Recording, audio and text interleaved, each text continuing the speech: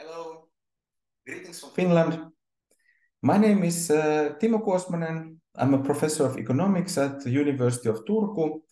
And in this video presentation, I'm going to discuss how to improve out-of-sample predictive power of benchmarking in the context of DSO regulation. So here's the outline of my talk. I'll briefly set my presentation to the context of the incentive regulation here in Finland and how to combine elements of DEA and SFA in that context. But I want to mainly focus on these new developments, particularly how to alleviate overfitting and how we can use also the classic weight restriction techniques from DEA in the somewhat new context. So let's get directly to the point. So here's a little bit of historical background of how the particularly electricity DSO benchmarking has developed in Finland. So we started in 2005 using this kind of very standard DEA-based benchmarking, which is nowadays very widely used around the world. But very quickly also the Finnish regulator started to incorporate elements of parametric techniques to the benchmarking. So first in 2008 regulation period, there was what I would call a naive model averaging of DEA and SFA efficiency scores. But very quickly in 2012 onwards, then the Finnish regulator adopted a more systematic approach, which I would call the stoned approach, which also facilitates the use of panel data in a more systematic fashion than any other regulator in the world is currently using. So I don't go to the historical develop in more detail. If you're interested, I have here cited my paper with Andy Johnson in the Energy Journal that describes the developments until this year. So I want to more take a forward-looking perspective and anticipate the developments in the next 8-year period from 2024 to 2031, which has been already since last year has been under planning. And two major themes in this work have been how to alleviate overfitting and how to alleviate endogeneity. I think both questions are quite interesting, but I don't have time to cover both, so I'll focus only on the overfitting question here. So still about the background, I want to quickly just discuss with you what is the cost frontier that the regulator is using and how that relates to the topic of the DEA conference. So this is again also discussed in more detail in this the Energy Journal article with Andy Johnson. If you're interested, I just quickly go through the basic idea.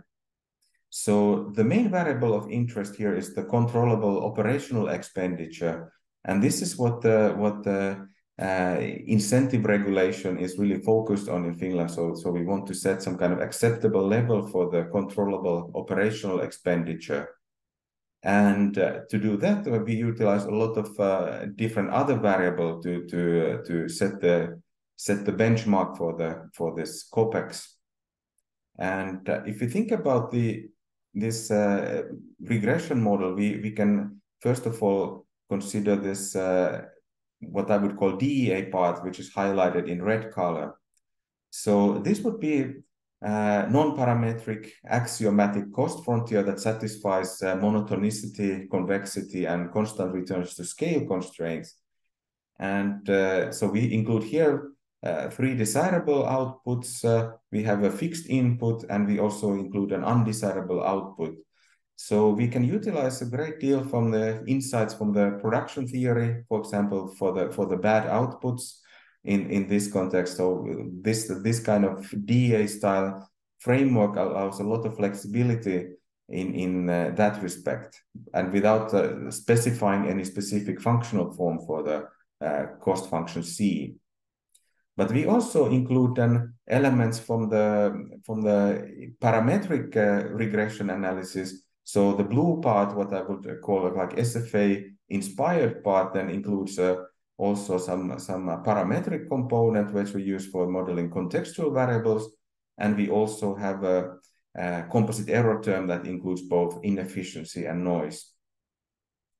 So I don't have time to go to a lot of technical details of how we estimated. Some of those I will return back to shortly. But if you're interested in trying the estimation, we have actually recently published a Python package that is freely available from GitHub, for example. And I have also here linked to a documentation that describes this Python package. So the package was developed by my former doctoral student Sheng Dai, who's currently a postdoc, and two colleagues from Taiwan, Fang and Li. And I want to also point out that if you're more comfortable using, for example, SFA in Stata, then notice that since Stata 16 version, there is this Stata Python integration that allows you to, for example, first edit your data in Stata, which is really comfortable in Stata, but you can also then run this Python package through Stata, so you don't need to know any Python language, for example. You can run the code directly in Stata. So that's as convenient as we can make it for the users. But let's now move to the new developments. So on this slide, I have cited a couple of recent papers in the literature of convex regression, which are particularly focusing on the question of how to reduce overfitting.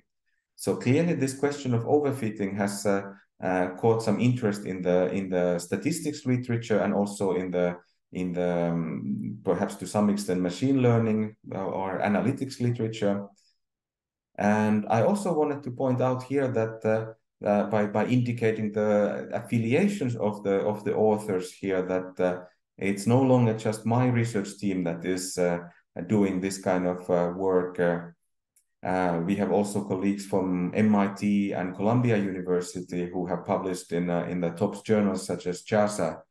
So it's not just some freaky developments of the freaky Finnish researchers who are doing this kind of work nowadays. So what do we really mean by overfitting?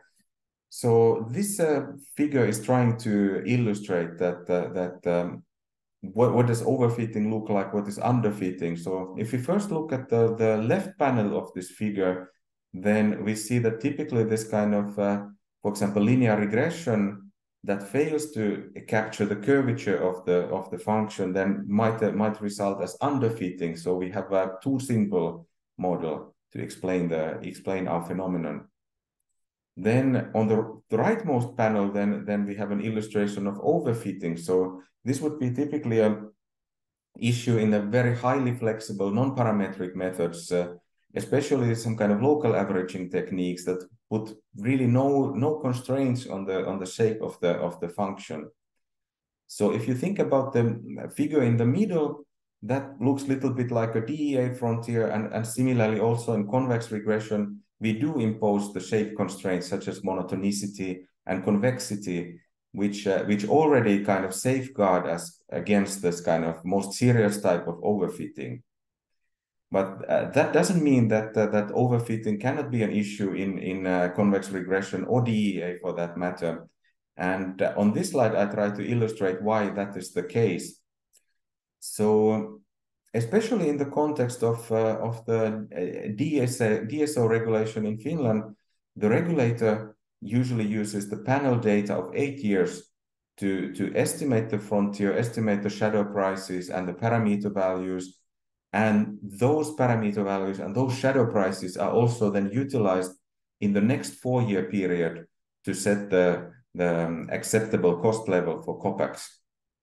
Okay. So in some sense, we are trying to predict the cost for the future.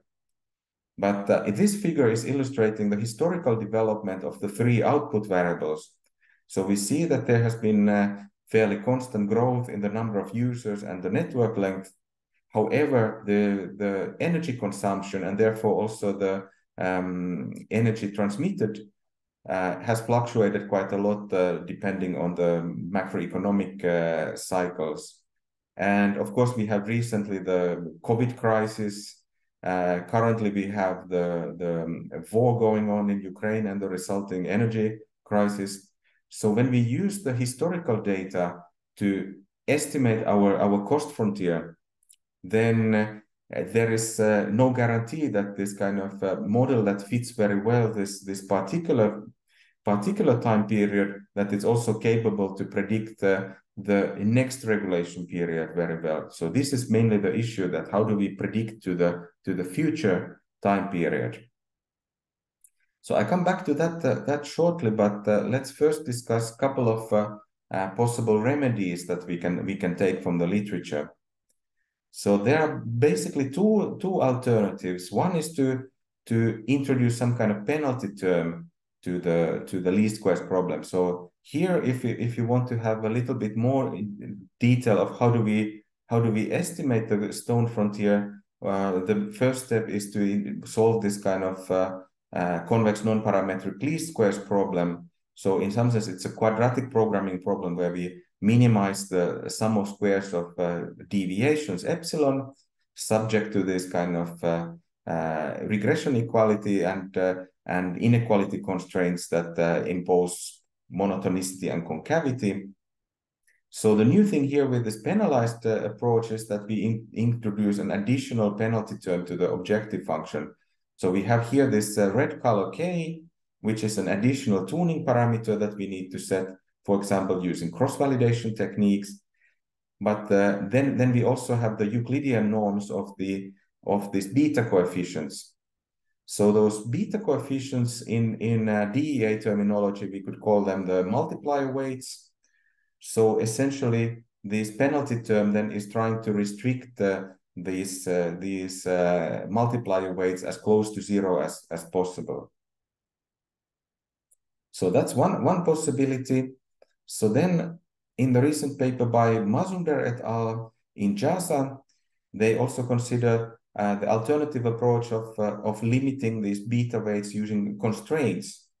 So they call them Lipschitz constraints, because we can also then associate this tuning parameter L to as this kind of Lipschitz constant. So a nice thing about this approach is that we can have also then interpretation for this tuning parameter L as the Lipschitz constant, which is essentially we can then assume that the function that we are estimating is Lipschitz continuous. So that's mathematically very elegant, but essentially it's the same way of restricting these beta coefficients towards zero, like the first approach. So we can either use the constraints or we can put it in the objective function. So now our idea in the context of DSO regulation is that of course we have a constant returns to scale benchmark. So in some sense, this kind of forcing these beta coefficients close to zero is not really our main interest. So we have then considered another idea of or kind of alternative definition for this kind of Lipschitz constraints to restrict the flexibility of these betas or deviations of betas from the median value of the CNL estimates of beta. It could be, of course, some other constant, but rather than restrict these betas towards zero, we rather want to decrease too much deviations from some constant value, and we can empirically set this constant equal to the median of the empirically estimated betas. So that's one of our ideas. But then we also have considered the very classic DEA idea of using weight restrictions. Of course, the weight restrictions have been also similarly used for limiting these multiplier weights in DEA. Here we just our motivation of the weight restrictions is somewhat different. We want to avoid overfitting, but technically it's the same thing as the multiplier weight restrictions in DEA. And then, of course, we come to the question, how do we set these weight restrictions? So our idea is that we can first run an unrestricted convex regression problem, and then we can set some kind of threshold. For example, we can cut off the bottom decile and top decile the empirical distribution of the betas to avoid very large and very small shadow prices. So that's how we can also in practice implement these kind of weight restrictions if we want to avoid very large and very small shadow prices in the regulation context. So how do we then compare? We have alternative ways to alleviate overfitting. Which one should we recommend to the Finnish regulator? So now we then borrow some ideas from the modern data science and computer science literature. And since we have this kind of quite a long panel data from 2008 to 2020, then we split our panel to two parts. So we take the first years until 2016 as the training set, where we estimate the model. So for the training set, we estimate our parameters and multiplier weights. And then the remaining 4 years from 2017 to 2020, we define it as the test set. So for this test set, we do not really estimate anything anymore. We are evaluating the predictive power of these alternative models using this test set. So we take the shadow prices and parameter estimates that we obtained from the training set as given, and then we use them to just compute the predictions for the operational cost during those last 4 years of the test set. And we apply the usual root mean squared error as a measure of prediction power in this both in the training set and test set. And so the smaller the RMSE, the better. So let's first look into the results of the in-sample performance. So this is the training set of the first time period. And in our comparison, we have the standard CNLS, so that's convex non-parametric least squares. And then we have these 4 alternatives that we discussed.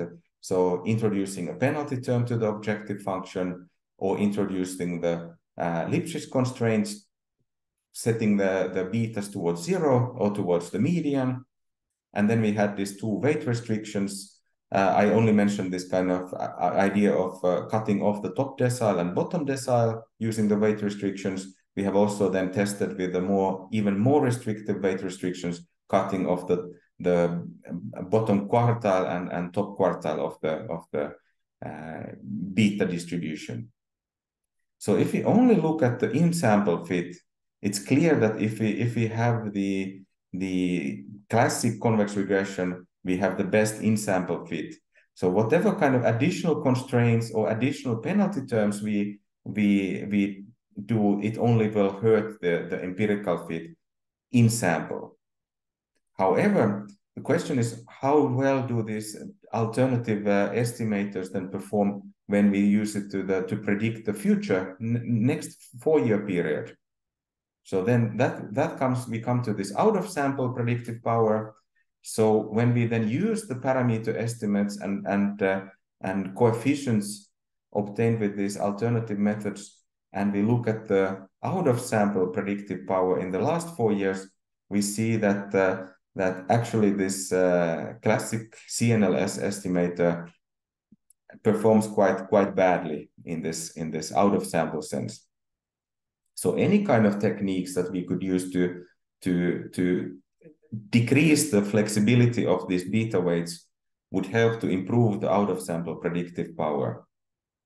And based on our empirical comparison, setting the Lipschitz constraint seems to work better than the penalized CNLS, and restricting to the median rather than 0 is even improvement. However, interestingly, this kind of classic DA-inspired weight restrictions, we find the best out-of-sample predictive power in this Finnish electricity DSO data.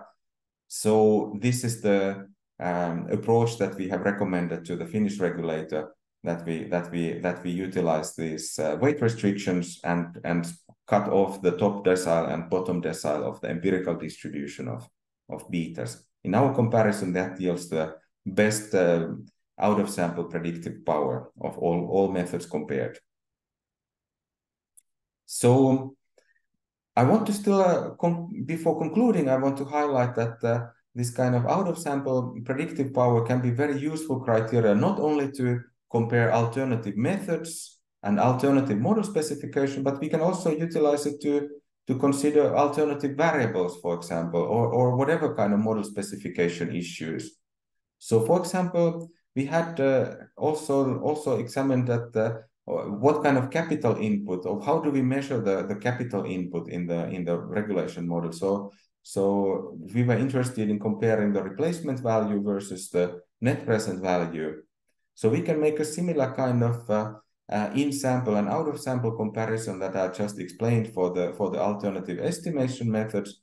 Now in this table, I have the classic CNLS and our recommended improvement using the weight restrictions. And then we look at this, what if we use the replacement value of capital as the fixed input, or the net present value of capital.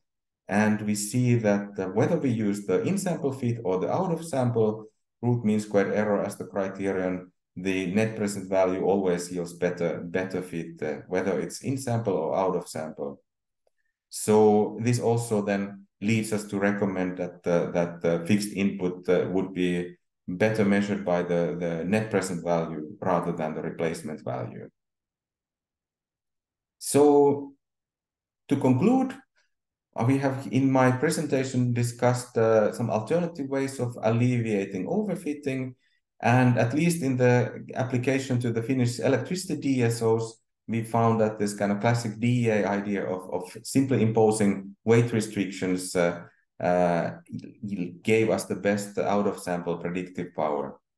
And I want to emphasize that the weight restriction approach also has the additional advantage of being rather intuitive compared to this kind of more sophisticated regularization techniques that are used in statistics and computer science. So this kind of weight restrictions can be quite easily communicated to the regulator and also to the regulated companies and other stakeholders. So I believe that's also a clear advantage of that approach. Secondly, I also want to highlight that this kind of modern analytics approach of using a training set and a test set to validate the model can be also very useful in the present context of developing regulation methods. I haven't heard of anybody else doing something like that before, but I mean, this idea, of course, is easily translated to any kind of estimation method. And so I would suggest that it would be useful to put more attention to the out-of-sample predictive power in this kind of regulation context, but maybe also more broadly in the DEA analysis. So thank you very much for your attention, and here's also my email address if you want to get in touch later, or if you have some questions or comments. Thank you very much.